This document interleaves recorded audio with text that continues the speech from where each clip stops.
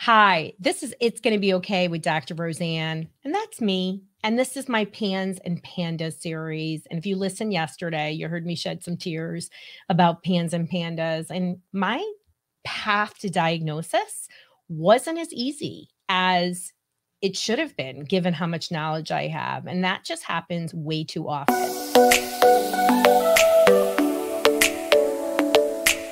So let's talk about how PANS and PANDAS and autoimmune encephalopathy, how these clinical conditions that are different are actually diagnosed. Okay, so PANS, PANDAS, and autoimmune encephalopathy are three separate conditions.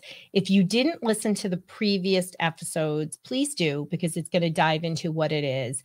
But all three conditions result from a misdirected immune response where the body attacks itself and produces inflammation. PANS and PANDAS, there is a sudden onset or a deep acceleration of a pre-existing condition, and you have a variety of behaviors, OCD, tics, rage, bedwetting, you name it, shows up, and it shows up suddenly, or again, it's a worsening of something that's already there. Autoimmune encephalopathy can result from the same issues, right? Infection triggers, toxins like it can in PANS, and PANDAS is strep only, but it's a slower onset. It could be a waxing and waning. So I think that's important to understand, what it is. But let's talk about how these conditions are actually diagnosed. And, there is, first of all, let me just say that there is no single test. Cunningham panel on its own cannot diagnose PANS and PANDAS. Okay. Can we say that again? There is no single test. And it's the same for Lyme disease. And you might get people who say, oh, yeah, you can. No, lab work, blood work is there to support treatment.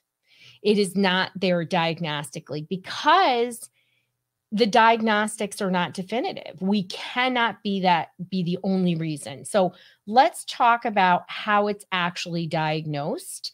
So that you get a better understanding. So first of all, this is how I help people diagnose and treat PANS and PANDAS and get people to the right medical provider. So you have to know the clinical criteria and evaluate it. Okay. So let's say that again, you have to actually know what the clinical criteria is and rule it out or rule it out. Rule it out or rule it in. Okay. Then you have to review the symptoms and the history. Now, what we do is obviously we're able to do brain maps. We'll talk about it. And then blood work to help rule out other conditions. And then you have to give care. That's what our brain behavior reset program is all about. But when you're talking about PANS and PANDAS, this is some of the things you want to look for, right? So you want to see the common signs and symptoms that we talked about previously. Could it be tick-borne illness, or some infectious disease or toxin? Look for signs that it's been there. And it could have been there recently, months or years ago. And that is often surprising to people. You want to look for a sudden change in the behavior. And sudden changes could be from anxiety to OCD. It could be mild depression to severe depression. And know that infectious diseases and toxins can really exacerbate what is already there. And I think that is why a lot of people get missed. Like I worked with somebody years ago who I was the 55th provider that they had gone to. And it was so obvious that it was a sudden onset, but she had a history of depression on and off. But she had gone to like an event where it was outside and there was tall grass, and she literally totally decompensated after that and had gone to all these doctors because she was like, this is not the same. This is not the same. She had depersonalization, which means like it's almost like you can't see yourself, can't recognize yourself. And I said, I mean, she also had a weird rash, but it wasn't a spiral, rash, a bullseye. So sure enough, she went and got tested, and that's what it was. That's a pretty common story for me where somebody is going to a dozen or more providers. And just know with Lyme disease, on average, a standard case of Lyme, it takes 5 to 7 providers to get a proper diagnosis. That's a standard case. Okay. That's like, you had a rash, you had a fever, you had some stuff. That's how hard it is to find somebody who actually understands the criteria and is willing to rule it out, not just say, forget about it. So we have to know and evaluate the criteria. These are the 4 steps that we need to do in order to really diagnose.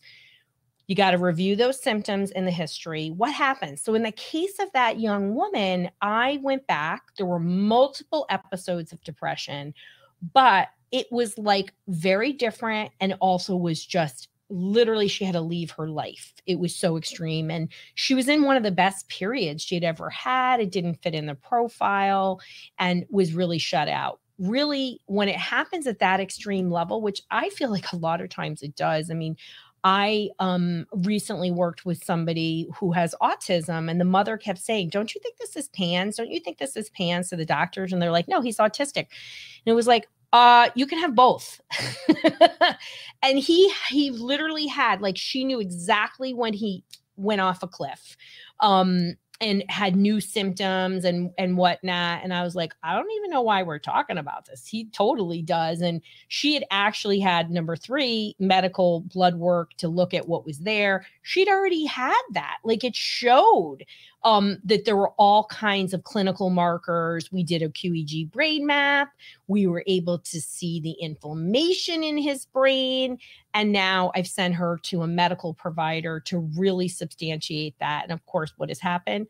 No surprise. He's got multiple tick-borne infections. He actually had a lot of viruses in his system, and really negatively was affected by COVID. So COVID can be one of these triggers as well. We'll be talking more about this.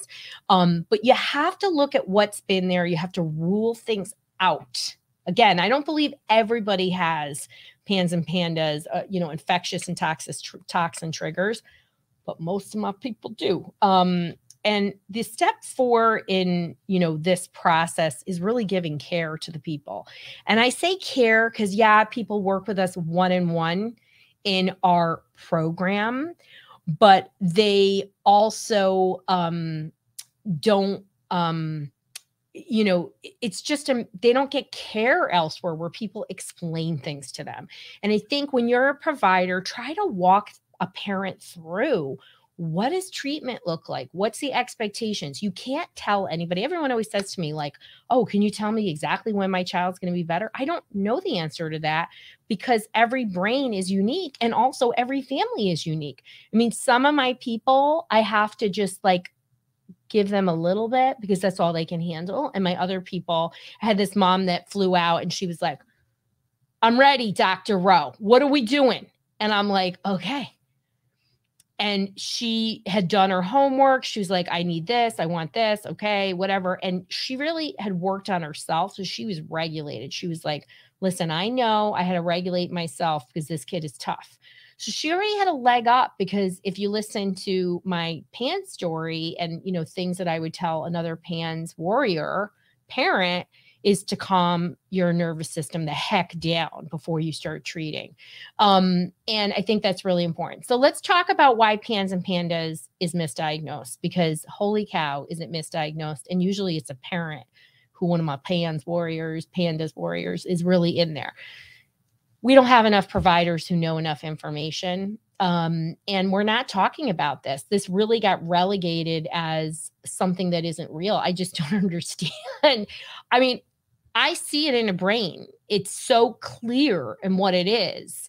And there's really 2 distinct profiles, just so you know, in a QEEG Brain Map, which I'm going to be talking about later, and you'll be able to actually see it if you're watching this on YouTube, that emerge. And you then send them to a physician to be verified, right? So you need a medical exam to have that. But sometimes, you know, it's a lot easier to connect the dots looking back. So most of my people, it's a lot of looking back and making sense out of things. Obviously, we're looking forward because we really are trying to make sense out of what has been, what has worked, what hasn't worked, what are the helpers, what are the hurters, so that we can make a treatment plan and a care plan. And, you know, and I mentioned a lot, and I feel grateful that I have these amazing families that come to see me, but I also feel very sad that they are limited in their area where they live. And some of it's in the US and some of it's in other countries.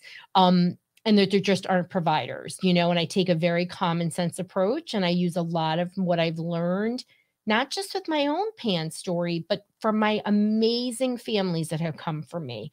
And, you know, I feel grateful to teach parents to be their own lifeline. And I know that I am a lifeline, but really it's about what are the things that actually work? What does the science tell us? We're going to talk more about it. But if you're interested in finding a solution, you can go to drroseann.com/help.